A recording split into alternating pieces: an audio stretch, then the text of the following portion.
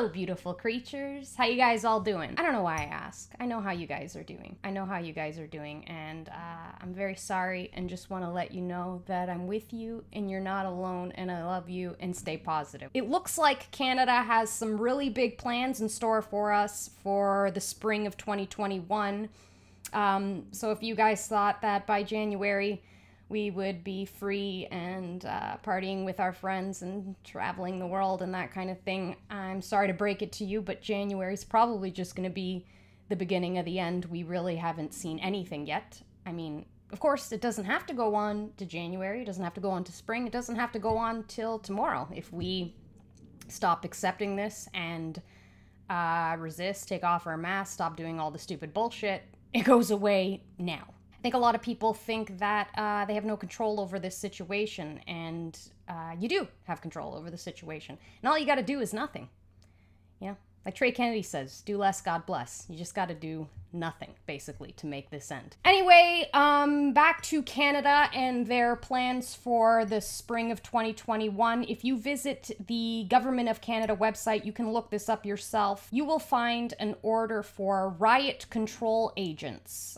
More specifically, 36,000 units of tear gas to be delivered by the spring of 2021. So I will link the document below so that you can have a look for yourself of a chemical agent and tear gas for the spring of 2021, which is pretty sketchy in itself. But wait, there's more. The following day after they put out this order for the 36,000 units of chemical agents, they also put out a request for information regarding service providers for isolation camps. As you guys know, we already have isolation camps going in Toronto. We have them in Quebec. I believe there's isolation camps in Vancouver. Don't hold me to that, but I know that they are in Quebec. They've actually been forcing people in Quebec. If you don't know what's going on there, Quebec has become a little baby Melbourne.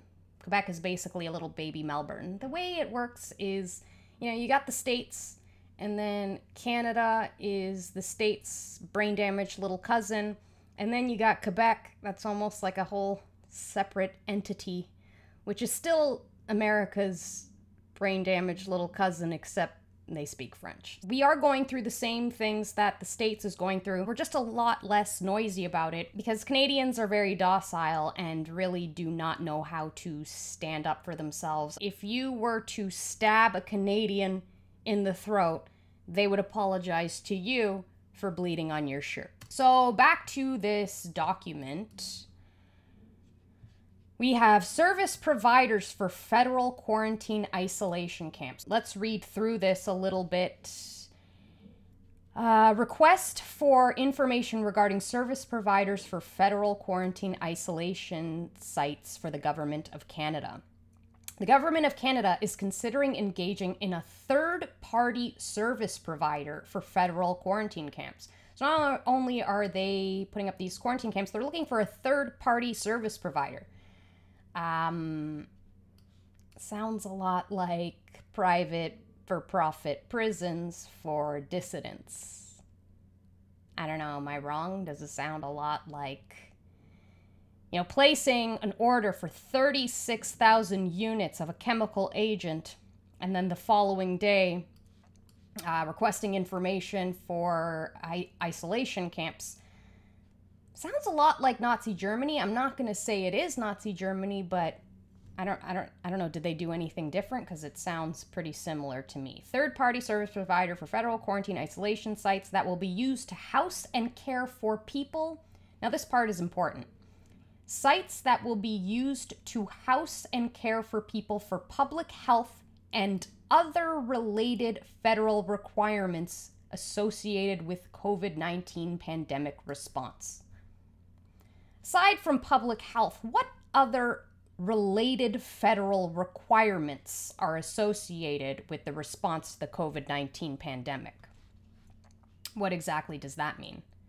The government is seeking feedback from current service providers about potential options for standing up, operating, and managing all of the services associated with these sites. The purpose of this request for information is to seek feedback from potential service providers in order to develop a strategy for potential future management of these sites going forward.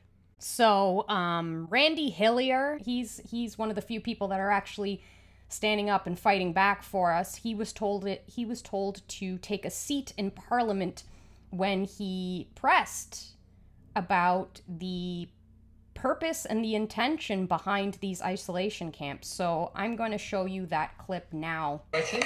The member for Lanark, Frontenac, Kingston. Thank you, Speaker. My question is to the Premier. In my supplemental question yesterday, I asked this government if the people of Ontario should prepare for internment camps. In September, the federal government posted a call for expressions of interest for contractors to supply, provide, and manage quarantine isolation camps throughout every province and every territory in Canada. These quarantine isolation camps, however, are not limited to people with COVID, but provide a wide latitude for many people to be detained.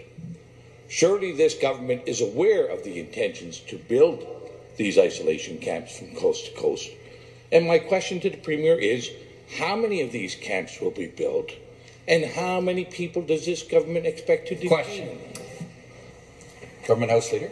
Thank you, Mr. Speaker.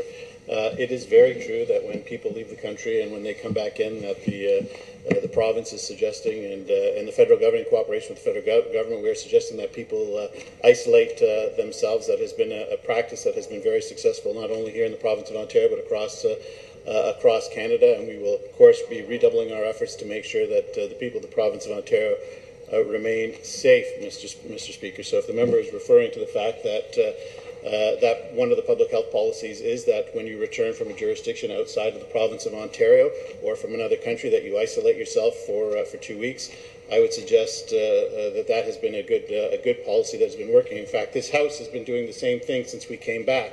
We are working in cohorts to make sure that the Legislative Assembly can continue to operate. That's why we have 2 separate cohorts, Mr. Speaker. Response. With the cooperation of the official opposition, that is why all members of the Independents have been excluded from that cohort, because we want them to be able to participate in debate. So we'll continue to do everything in our power to make sure that this House continues, but that the people of the province of Ontario and Canada are kept safe. Supplementary question. Again, back to the Premier. Here's the RFP, and in the RFP, it uses clear language to express that these camps can be used for a broad spectrum of people, not limited to travelers. Indeed, it doesn't even mention international travelers. It's just a broad latitude of people. And I'll send over the copy of the RFP after. So your government must be in negotiations and aware of these plans to potentially detain and isolate citizens and residents of our country in our province. So, Speaker, to the Premier, where will these camps be built? How many people will be detained? And for what reasons? For what reasons can people be kept in these isolation camps? And I'd like to have the Premier assure the people of Ontario. Member, take a seat.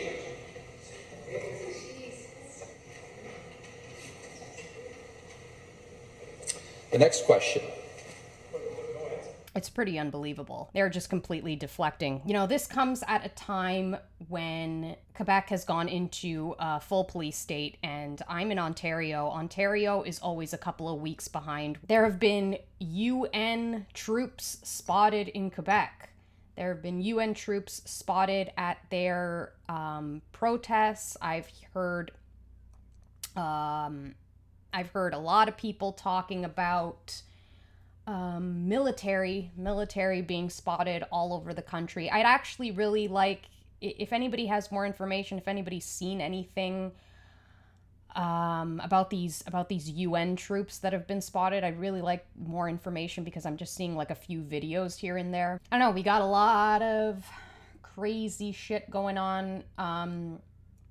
Actually, in Quebec, they have also gotten to the point where they are are putting people in these isolation camps by force. It's terrible. It's terrible what's happening there. It's very similar to Melbourne, and we're next. We're next. I'm going to give it probably mid-October before all of this comes our way. So I would highly suggest, guys, emotionally prepare, okay? Don't go into a space where you're like ragey all the time, because you are going to break down so quickly if you go into the rage place. So try to take breaks from the internet. If it would help, I would suggest deleting Facebook. I deleted Facebook on week 2 of this situation. It's very low vibrational stuff. It brings you down for the whole day. I deleted Facebook back in March because I could not handle the demonic energy on I don't even know what Facebook is.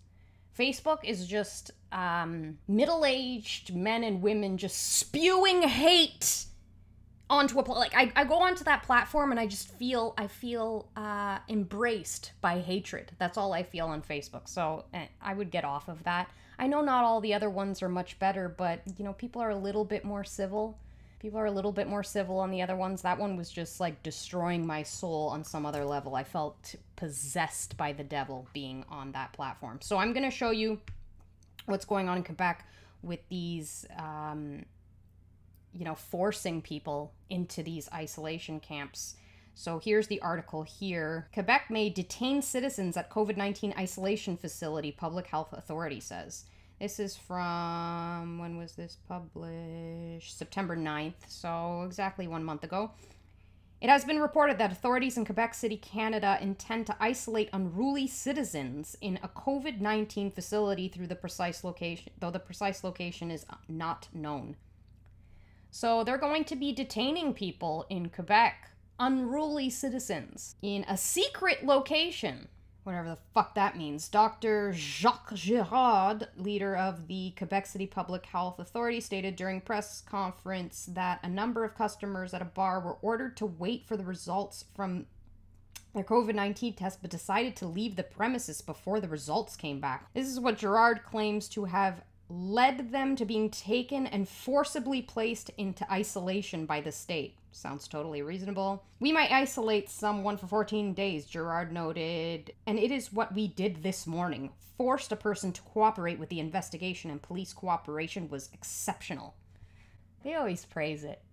They always praise it, because they want the police, they want anyone who has authority over the citizens to get a nice little, "You're doing a good job. You're doing a good job." I'm sure Hitler told the Gestapo that they were doing a good job every day. Girard went on to say that if a person is told to stay in isolation, public health officials have the duty to go to their home and force the person to comply. And if they don't comply, the state is permitted to pick them up and force them to adhere to protocols. Girard asked if these people were under watch, to which he answered in the affirmative. When pressed on where these people were being held, Girard said, "It is not at home. It depends on the person. Because we have had people isolated at home, and then we saw the person was not at home, so we went to their home and told them we are isolating you where we want you to be." I don't want to go into the angry space. I don't want to go into the angry space. Things look like they're going to heat up for next year. I'm pretty emotionally exhausted and starting to think about fleeing to Texas. Is there anyone in Texas that's willing to adopt me? Because I heard that's where it's at. I just want to, maybe I can join a group of like big burly bikers with guns who can protect me. Oh, also I wanted to tell you guys that a few of you over the past few weeks have asked me if there's any place where you can support me, so I took the step and I have a Patreon now. Yeah, I know it only took me 2 years, right? I do have a Patreon, so I will link that below. I really love doing these videos, and I really love doing the research for these videos and all of that, but obviously I don't make any sort of income doing this whatsoever, so I can't be doing as much of it as I would like. So I will link that below if you guys want to donate. Donate? Is that what you call it? If you guys want to donate, that would be great. If not, I still love you just the same. Anyway, guys, if you like this video, please like and comment and subscribe, and I will see you all next week. Bye.